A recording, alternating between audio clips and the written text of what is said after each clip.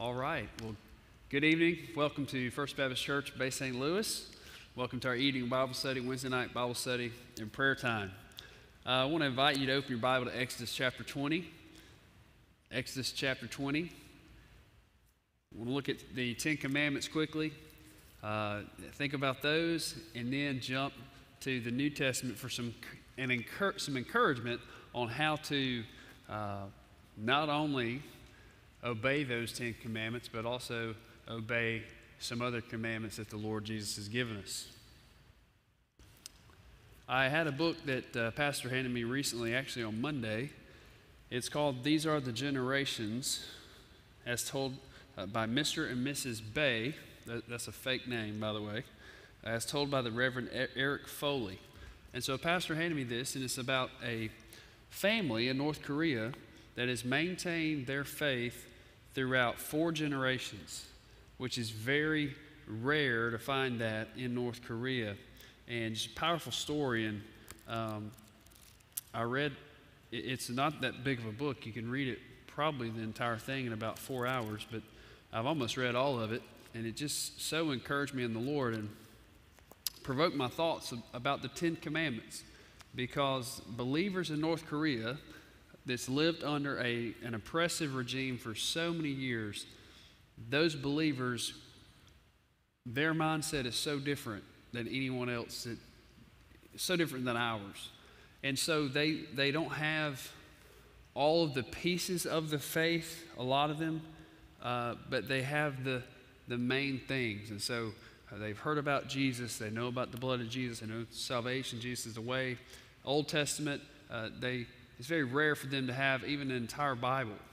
So they have pieces. It's like a piece of a puzzle. And for them, they don't even get to see the front. You know, like you have a puzzle box that you put together. And we always do what? We look at the box, right? We look at the picture of the puzzle as we're putting it together. And so for many North Koreans, they don't get to see that front of that box. All they have is those pieces of the puzzle. And they're putting it together slowly over time. And so it's so locked down. There's so many spies. Christianity is the most worst, for the state, the greatest enemy in their country is Christianity. They're afraid of it.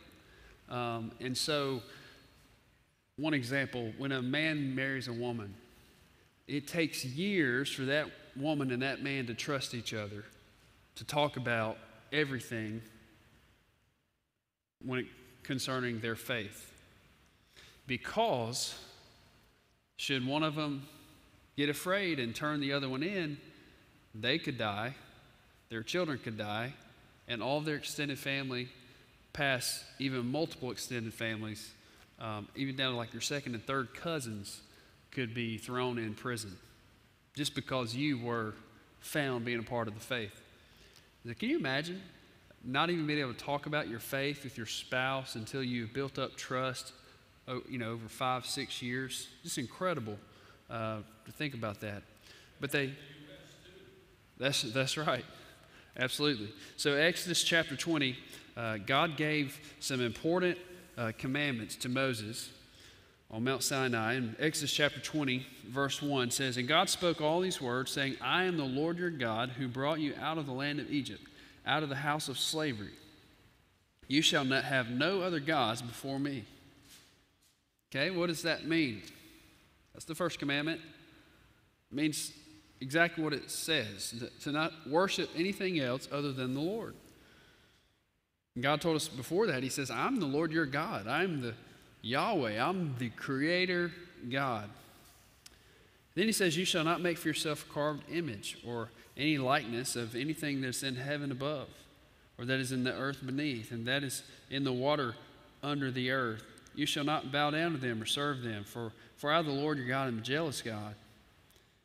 And then if we jump down to verse 7, you shall not take the name of the Lord your God in vain. This is a commandment from the Lord. Verse 8, remember the Sabbath day, keep it holy. We know this is God's commandment for His people. Look at verse 12. Honor your father and your mother. Look at verse 13. You shall not murder. Wow. Verse 14. You shall not commit adultery.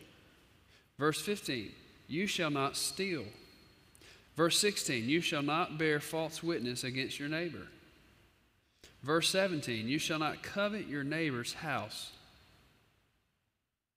Okay? And so we have all of these commandments. Now, is this all the commandments in the Old Testament? No. Are there more commandments in the New Testament? Absolutely. There's so many commandments that God's given us. He's given us the law. And why did God give us the law? Anybody? Well, if our society obeys God's laws, it's going to be better for us as a people of God, right? There's going to be more justice. There's going to be better economics. More people live out of poverty if you do things God's way. But in addition to that, the law is like a mirror. When we look into the law, what do we find out for our own selves? That's right. That we need a Savior. That we are not perfect. We have heart issues, and we were born into that. We have this old flesh. And so, how does it make you feel? Do you remember somebody teaching you these as a child? Or you've heard these commandments before? How does it make you feel? And you know, you can even do the test. How you doing on following these 10 commandments here in Exodus 20? And then you think about the greatest commandment that Jesus mentioned in Matthew 22. If you wanted to turn there, you could see they asked the question to the Lord, the disciples, what's the greatest commandment? And what did the Lord say? Love the Lord. Love the Lord God with all your heart, with all your soul, with all your mind. And essentially, he's just saying, love God. So if we just, to oversimplify that, love God, right? Love the Lord with everything that's inside of you. That's the greatest commandment. Okay, so there's another commandment we've been given by God in expectation. And then he says, and there's a second greatest commandment, and it's like it. And what is it? To love your neighbor as yourself. You say, man, you hadn't seen my neighbors. No, I haven't. But God says that you're supposed to love them. It doesn't say you have to agree with everything they do. When they try to put their fence on your property, God's not saying that, but he's saying you should love them. We should love people.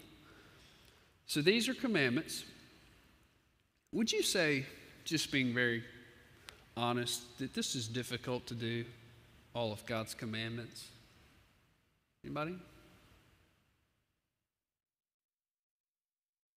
It's hard, right? What makes it so hard?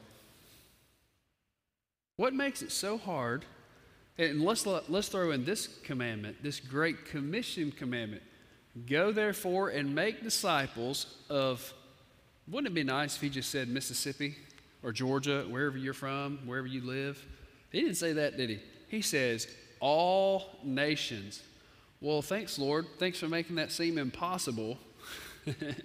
So, how you doing on all those? How are we doing following these commandments? It's so difficult when you think of these commandments. And I want to take you to John chapter 14. John chapter 14, the Lord says this statement, and you've heard, many have heard me share this verse before and the following verses, but I just think John 14 is it's probably my favorite chapter in all the Bible. It's just a special chapter that God's used in my own life. But the Lord, one time, he says this statement, and I just think it had to devastate the disciples. He says in John chapter 14, verse 15, he says, if you love me, you will keep my commandments. They had given up everything. I mean, their bags were already packed. They signed up to serve the Lord. They left. They may have missed some holidays with their family. Many of them probably sold some property. They made arrangements. They may have not sold everything. We know Peter had a house, and they left. Some of them were married. Some of them weren't. But they had obligations that they were involved in, and they gave up a lot of things to follow the Lord. Jesus told them they had to drop everything, leave everything behind to follow him. And so here these guys were, they dedicated to the Lord for 3 years, and they'd been following him around, and all of a sudden, the man they had given their very lives to looks at them and says, if you love me, you will keep my commandments. Ouch. That had to hurt. That had to hurt. Now, that's the verse that can discourage you. But the second part of this, if you keep going, you find out the solution. You find out the encouragement, and then the disciples, over time, it all makes sense. Now look what he says in verse 16. After they feel the weight of trying to follow the commandments. He says, I will ask the Father, and he will give you another helper to be with you forever. What does your translation say in your Bible? It says the same thing, right? Anybody have a different word? Helper? Absolutely. To be with you. How long is the helper going to be with you? He's going to be with you for a few months, a few years, forever. Wow, he's the Spirit of truth. And so the problem with us as believers in America is not that we are ignorant of knowledge. We have knowledge. We have God's Word, Genesis to Revelation. But we're ignorant many times of faith in the words that we have. We have the words of knowledge. We have what Jesus told us. But how this translates into our life and how we just maintain exercising our faith and how these verses apply to our life, we lose that sometimes. And then therefore, we start living our lives like the Holy Spirit is not with us all the time when Jesus told us that he would be. And so I just want to remind you, something you've heard, many of you heard many times, your whole life. But I just want to remind you that verse 17 says, even the Spirit of truth, whom the world cannot receive because it neither sees him nor knows him. You know him, for he dwells with you and will be in you. Now, what does that verse tell us? What is some truth in that verse that says about the Holy Spirit and how he relates to us? What do you see? Where does the Holy Spirit dwell? In you, in the believer. He's talking specifically to the disciples. Are you a disciple of Jesus? Yes, you are. Have you signed up to accept the Lord? Absolutely. So Jesus is in you. Paul called this a great mystery, mind-boggling truth, if you want to think on that. So he dwells with you, and he will be in you. So he's with you. He dwells with you, and he's in you. Now, do you ever get lonely? I do. Do you ever get lonely? Yeah. That's something that happens to people on this earth. Do you ever get afraid? Yeah. How are we going to make ends meet? How's my child going to survive going through this experience? Or how is my family member who has been diagnosed with this? How are we going to make it? Real things for real people have to deal with. And yet, the Lord has promised us that he's with us and he's in us. So we have his presence. And oftentimes we hear that and we just think, well, that's just such a wonderful thought. But then we really don't take that to heart because there we lack faith. We lack faith. And many times we don't even believe it. We read it, but we don't believe it. And I'll just tell you, if we'll believe this, it'll certainly make you feel better. The Lord didn't tell you you're going to feel the fuzzies all the time, but if you just base your life on the truth of God's Word, just the truth of that helper being with you all the time. Well, I don't feel like he's with me. I've been some places I just don't feel like the Lord left me. No, friend, he's never left you. His eyes on the sparrow and his eyes on you. So we have that presence. And so how are we going to accomplish this great commission? How are we going to accomplish loving the Lord? How are we going to accomplish loving each other? How are we going to accomplish honoring the Lord above everything on the seventh day? How are we going to not commit adultery? How are we going to not bear false witness? How are we going to do all these things that God has told us to do? We simply let the Lord do it through us. We've got to die to that old man and let Christ live his life through us. This is the Christ life. This is the abundant life. This is the spirit-filled life Dr. Bill Bright used to talk about, founder of Campus Crusade for Christ. Number 2, in verse 20, we see that we have, once again, the power of Christ. Verse 20, Jesus, verse 19, yet a little while, and the world will see me no more, but you will see me. So Jesus is saying, I'm going to go away. Verse 20, in that day you will know that I am in my Father, and you in me, and I in you. Now, if you look at the language there, in that day, Jesus is referencing a future event that takes place. Anybody want to guess what he's talking about? The day of Pentecost, right? Day of Pentecost comes, and he comes in tongues of fire. Everybody say fire. Fire. Do you like fire? Do you like to play with fire? No, you don't like fire? Fire's dangerous, right? Don't let your children play with fire, or your grandchildren. So he mentions this enormous occasion for the church. The day of Pentecost has impacted your life, whether you know it or not. That day, when the Spirit of God came, has impacted your life. And so that was the power of God. And so you have the power of God in you. So when we think of, now let's think about those commandments. We're thinking Old Testament commandments. For those of you that just arrived, we're thinking Old Testament commandments, right? You got all of them in your head? It's a lot of them. Not bear false witness, keep an honor the Sabbath day, don't lie, don't steal, don't murder, right? Worship the Lord God, number 1, don't have any idols. Just go down the list, don't be envious. And then we got our New Testament commandments. Go therefore to all nations. Boy, that's a big one, right? We talked about it, tough. Love everybody. You mean everybody? No way. You mean the people on the radical left, the radical right? You mean all the crazy politicians? You mean all the people that want to destroy other people? Yeah, God loves them too. He's also going to bring justice to all people, but he loves people. It's very clear. And he wants us, he's commanded us to love them as we love ourselves. So we got all these commandments that, man, this is strong. So how do we get there? Because we've got the Lord's power within us. If you try to depend on your own power, your own strength, to love people that hate your guts, to be able to do the things that God's asked you to do. What about just telling somebody about the Lord? What about inviting somebody to your church? That can be hard. Now, some of you may not have a problem. It may be just come very natural to you. You've been doing it a long time. It's very easy for you to say, hey, we'd love to see you come to worship with us Sunday morning. We'd love to see you. You know what? If you don't have a ride, I can pick you up. So some of you, that's easy. But some of you, that's really out of your comfort zone, right? Like, man, to ask somebody to come to church with me? I don't really do that, right? Well, it is difficult if we're being totally honest about it. But the good news is we have the power of the Lord inside of us.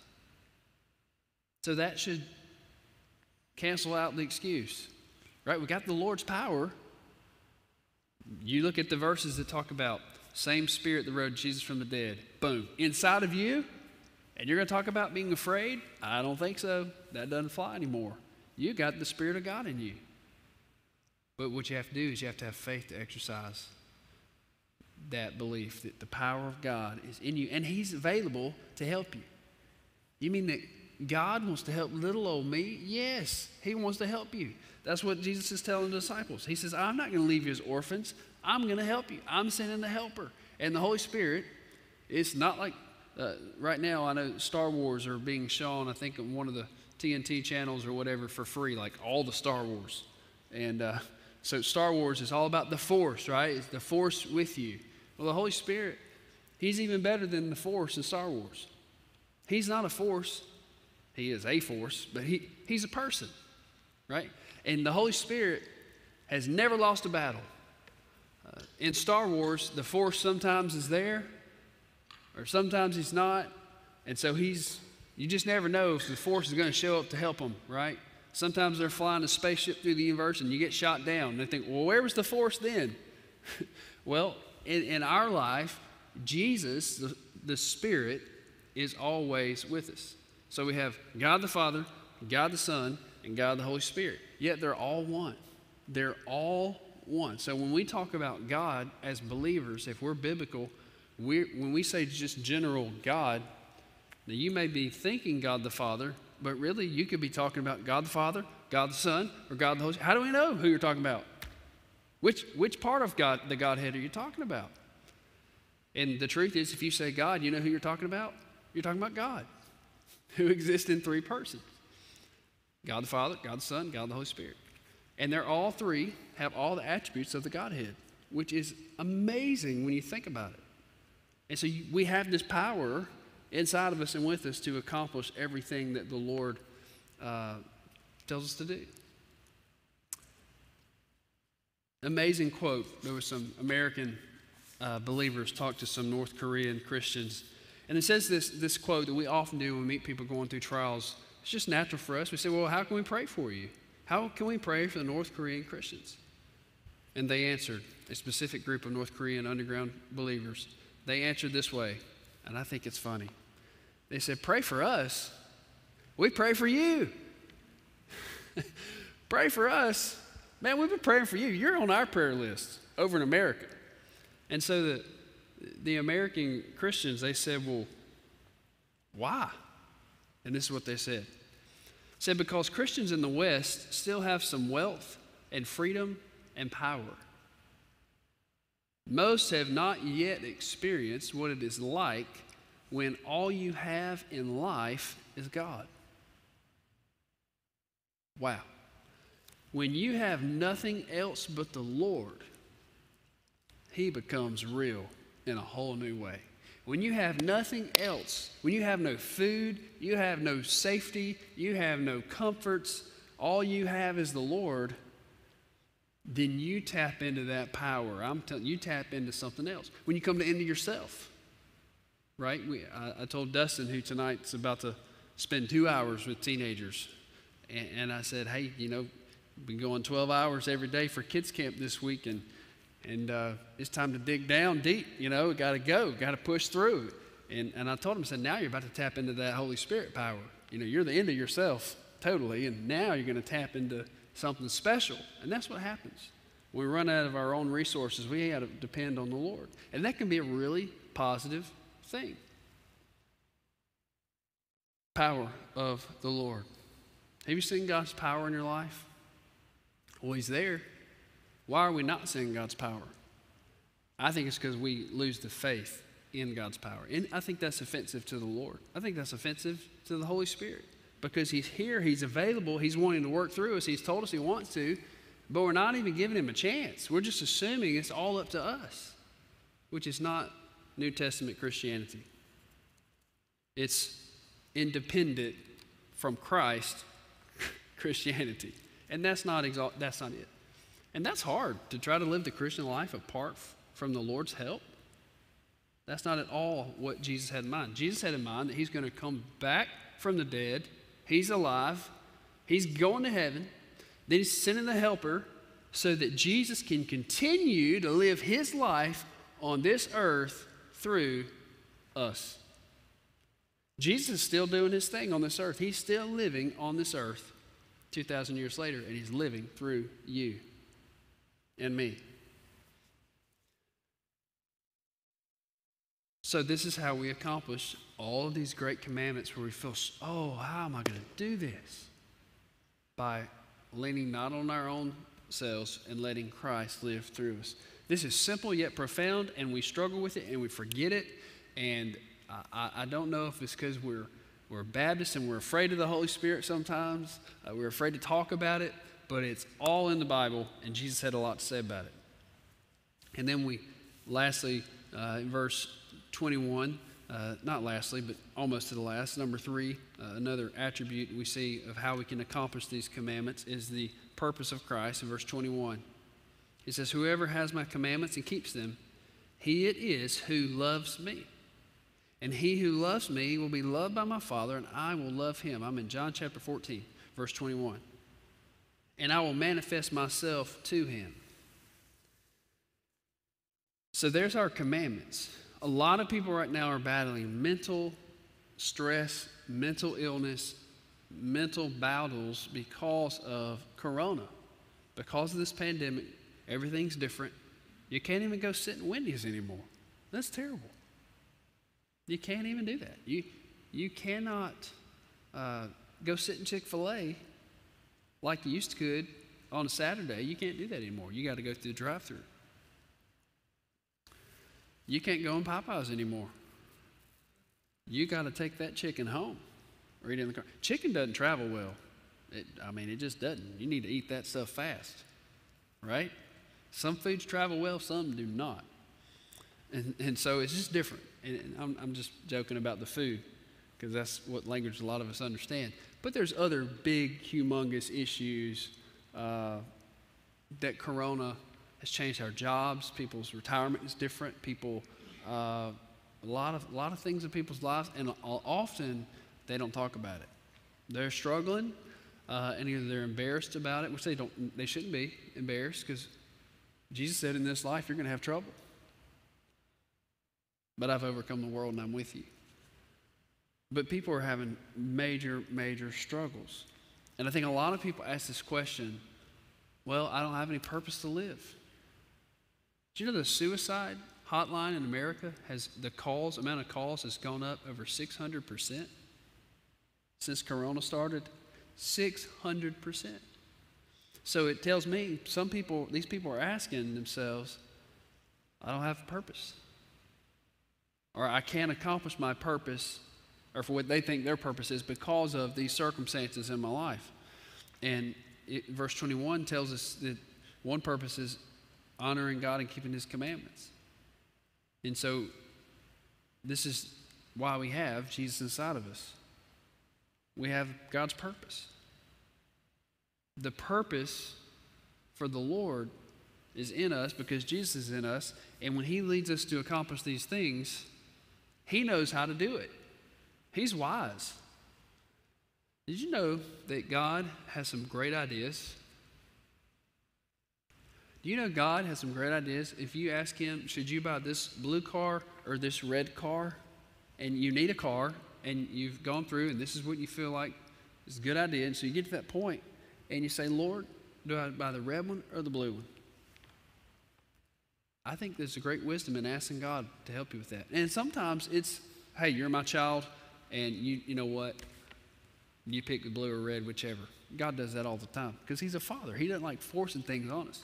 But sometimes He knows, hey, that transmission is going to go out in 2 years, and you need this car.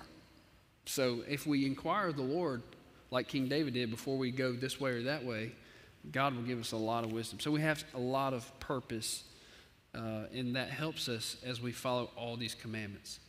You say, my life's meaningless. I live in Mississippi, this small state, and I just don't ever get to see my friends, and my life's so different because of Corona, and I'm discouraged. Or maybe you're watching this and you're in a different state. We got a lot of people watching in different states, by the way, which is amazing that can even happen. How does that even happen? But we're glad you're here. We're glad people are joining online, watching. And so you may ask yourselves, I need this purpose. And just look to the Word of God. You have a purpose. You have a purpose to glorify God, to honor Him with your life. But also, the Great Commission is not just for pastors. The Great Commission is not just for missionaries. In fact, it's for every single believer. That should be your great mission. You should take that as a personal challenge, personal marching orders for the believer, for you. Do you? Is this your personal? Is this part of your to-do list to help make disciples of all nations? Because that's on God's to-do list for you. Very clear. He's very clear about that. And then whenever you struggle, we struggle. Well, broke that commandment. Oh, man. Broke that commandment. Broke that one. Didn't love that person like I should have. Didn't love the Lord in that moment. Stress happens, right? You ever feel like you're disappointing God? Anybody ever feel like, oh man, that's me. A lot of times.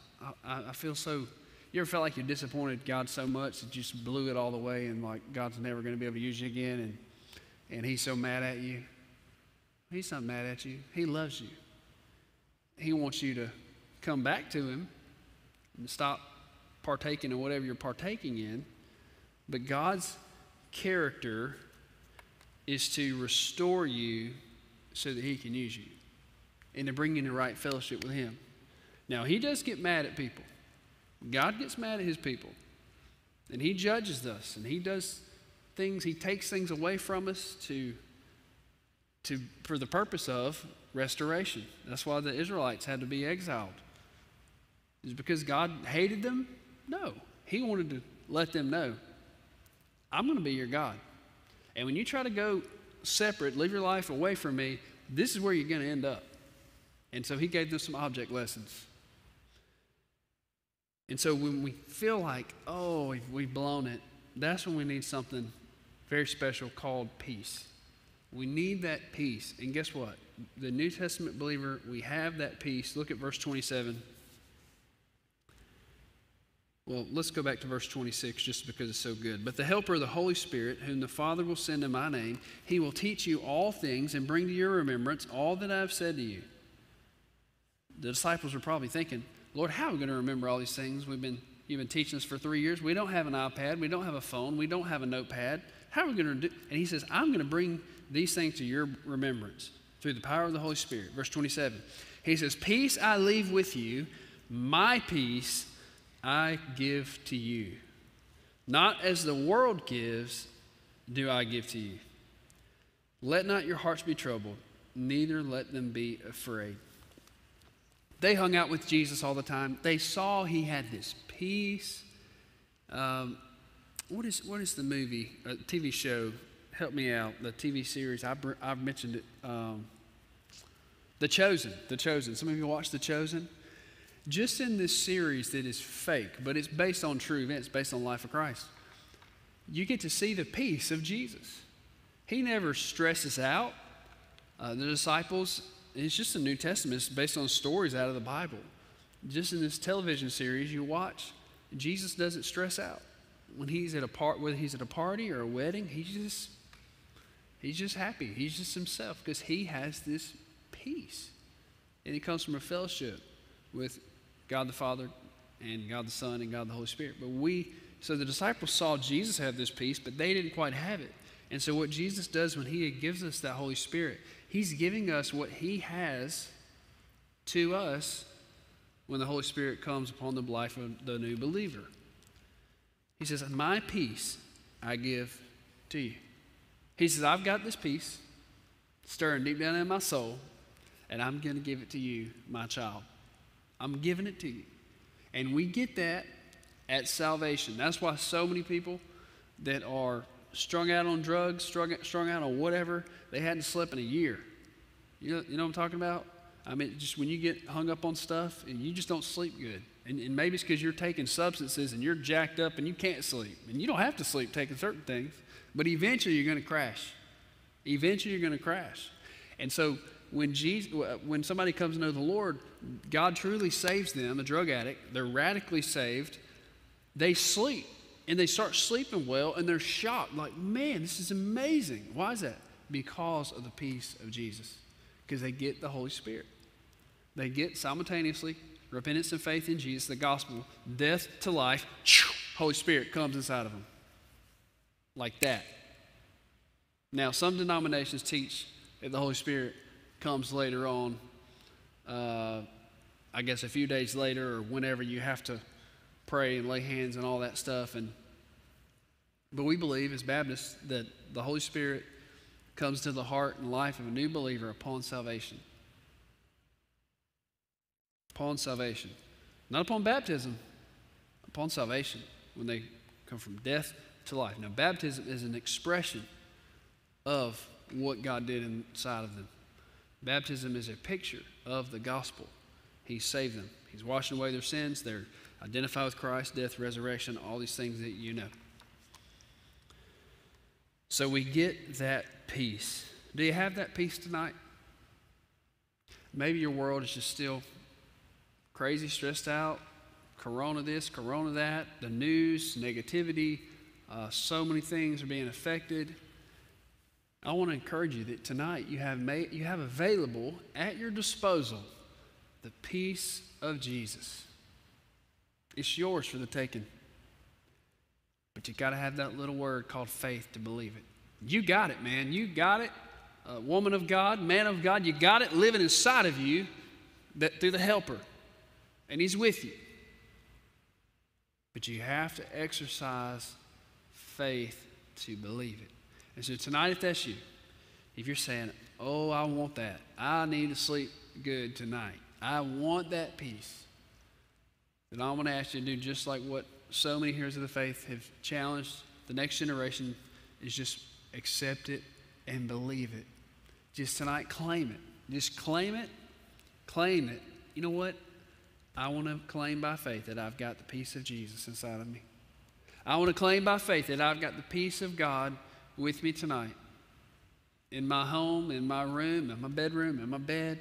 When you're driving your car, I want to claim that I've got the peace of God. Though my heart is frantic, I'm going to claim by faith that I have, through the presence of the Holy Spirit, the peace of God in my life. And if you'll do that, you'll probably add some years to your life. And your heart doctor probably would appreciate it.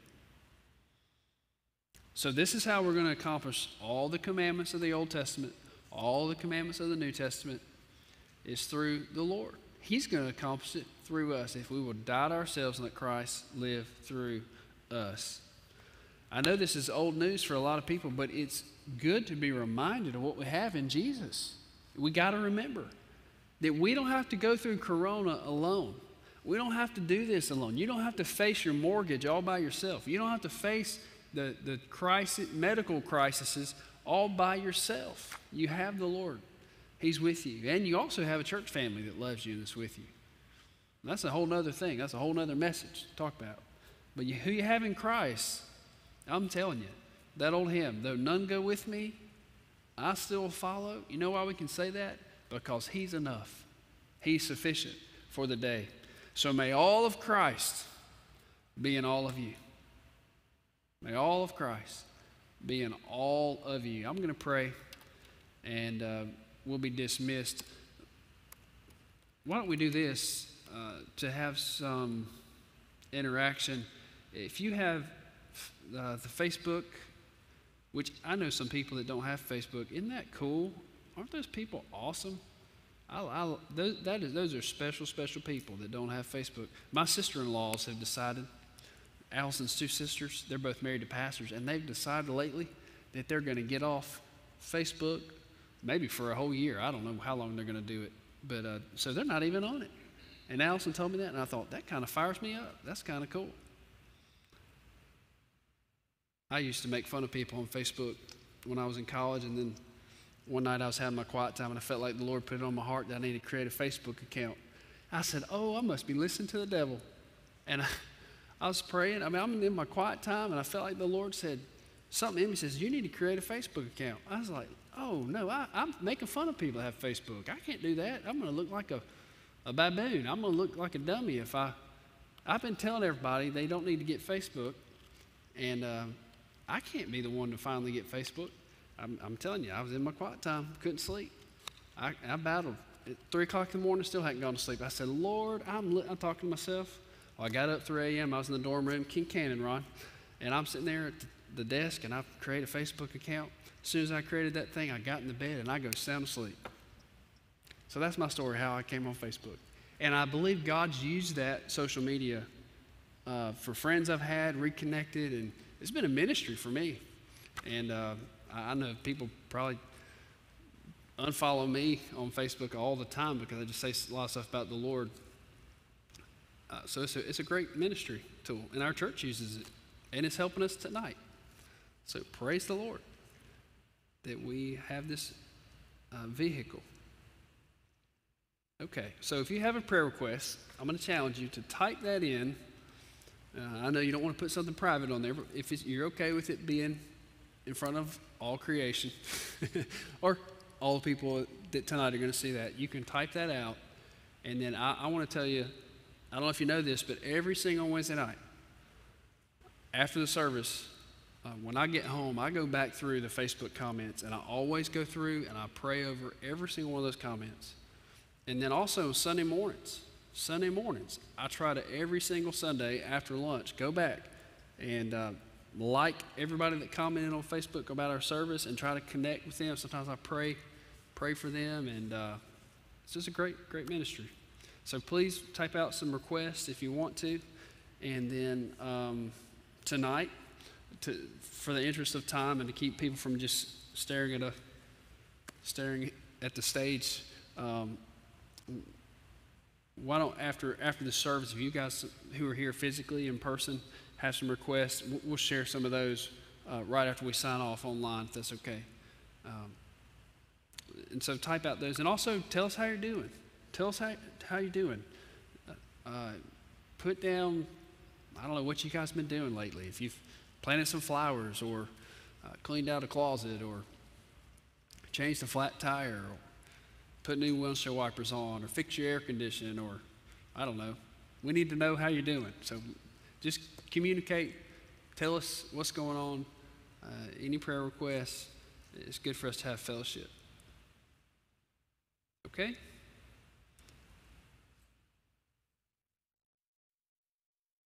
We have 16 people right now live through Facebook. We don't know how many's on YouTube. Maybe not that many, but we don't know that. Roku, we don't know how many are on that tonight. And then on our website, I know Miss Peggy watches on our website. Several others watch on our church website, and also via the app, which connects to our website. So we have all those people. I think we had 112 views last Wednesday night from our Wednesday night service. So you never know. That was just Facebook. That's not counting all the other ones. So let's pray together if we can. Let's join together through the power of the Lord, the Holy Spirit. Father, we are here. We're your people. And God, there's so many requests. Lord, we thank you for good doctor's visits today and good doctor procedures and medical reports that are positive that we've heard about this week. But we also lift up those going through very difficult diagnoses. And God, we lift up our friends. And we pray that you continue to be the great physician in their lives. And Father, we pray that tonight for us, we pray for our own selves, that we would have the faith that we need to tap into the power that's inside of us. The peace of the Lord is with us all the time.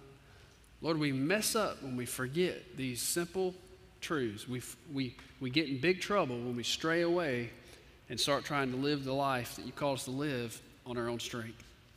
And so, Father, we ask for your help. God, we want you to grant us the gift of faith. So, Lord, we don't have the faith, but we believe you can help us. So, God, we want you to give us the faith that we need to believe.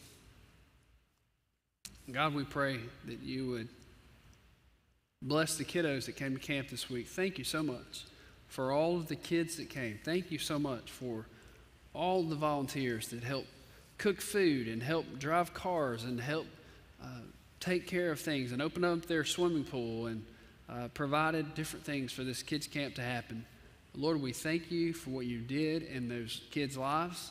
We thank you that they were all safe.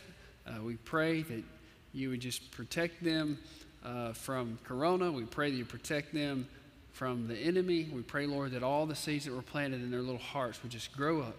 And Lord, that our little daughters of the faith would grow up to be like pillars adorned in a palace. And God, we pray for these little sons to grow up like what the Bible talks about as righteous oaks, that these young men and women would grow up to fear you and to love people and to lead the charge in making disciples of all nations. Father, we pray for our church, Lord, that you give us wisdom for the future. God, that we would that you would enlarge our territory, that you would expand our vision, that you would help us to be aggressive at reaching the lost people. Help us, Lord, to continue to be used, to be sensitive to your Holy Spirit as you lead us daily. Father, we pray that you would take care of those who are isolated, who have not been able to come back in person yet to our service. God, I pray that you would encourage their hearts tonight. God, we love you. We thank you for the privilege of all these rich treasures that we have through the helper that lives in us and who is with us. Help us not to forget. And Lord, should we forget, God, I pray that you would bring something into our mind. Help us to remember in some way what we learned tonight. God will give you all the glory. And all God's people said tonight, amen. Amen. Well, for those of you online, we love you. Hang in there. Be safe. Be diligent. See you Sunday. I do want to give a quick announcement. Kids was this week. Amazing time. Monday, Tuesday, Wednesday. It finished earlier this afternoon. About 2:30 it was over. And they're exhausted. They're going to sleep well for the next few weeks, hopefully. Maybe not. But praise the Lord for Lacey leading the charge of that, our children's director, and then all the volunteers. So many people to name. We're not going to name them because we couldn't get to all of them. That's not why they do it. They serve the Lord. But we did have one little girl that we know about that accepted Jesus today. And it was incredible. And she is a young lady that has not been coming to our church. So she came with a friend. So praise the Lord. And we tried to talk her out of it a little bit and found out, man, this is real. God's in it. You kind of have to test the waters a little bit. And she understands what she was doing. And she prayed to receive Christ. And then we have another one of our children, Miss Brindley. She's going to be baptized this Sunday, I believe. And she's previously accepted the Lord. So praise God for these two that we know about. And there are several others that are thinking about salvation this week that they raised their hands. Several of them raised their hands, and they had other conversations. And so their counselors, many of those times, said, hey, we think you're close, but maybe not ready quite yet. So pray for these children and all the seeds that were planted. We'll see you Sunday morning, 9 o'clock service and 10:30. We're going to have a fun time. And also this Sunday morning, we're going to have the children that did the camp dance thing. They have like a theme this week, royalty. They've got a little song that goes along with their theme. And they're going to, I think, just last minute perform that Sunday morning at 10:30. It'll be online. You can see that right at the beginning of the service. So those of you that are going to small groups for the second service, you might can just tell your class you're going to show up a little late and pick your head in and watch those kids. But I do advise you not to sit on the first two rows to be able to social distance from all those children. So we'll get them up here on the stage as many as we can cram. But we'll see. We'll see how it goes. And please, if you are physically sick of any kind, we're going to ask you, please stay at home. Just please. If you're unsure, just stay at home. If you are nervous about Corona and it's going to make you so nervous that you can't enjoy worship, stay at home. Just stay at home. And if you need us to come to your house and pray for you, we'll do that. We won't touch you, but we'll do it from a distance. If you need something, please let us know. The church office, call us tomorrow. Church office will be open. Or you can also email any of the staff members and reach out also to the people in your class and different members. Your church family is with you. And if you're going through a crisis and we don't know about it and you don't tell anybody, then we can't help you. Sometimes you just got to say, take your hand up.